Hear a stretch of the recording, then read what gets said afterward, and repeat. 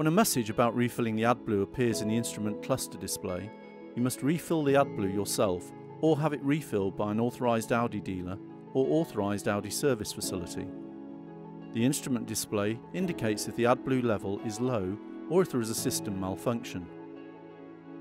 The AdBlue tank opening is located near the diesel tank opening.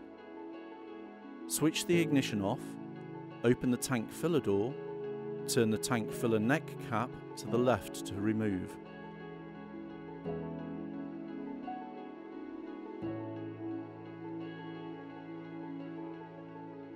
Refill AdBlue using a bottle, a canister or a pump nozzle.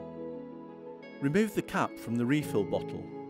Position the bottle on the filler tube and turn the bottle clockwise until it stops turning. Press lightly against the bottom of the bottle to empty it. Continue pressing the bottom of the bottle until it is empty or until fluid stops flowing into the tank. Add at least 1.5 gallons, 5.7 litres, of AdBlue. This is the minimum amount required to ensure the system detects the refilling and to start the engine. You can add a maximum of 6.3 gallons or 24 litres.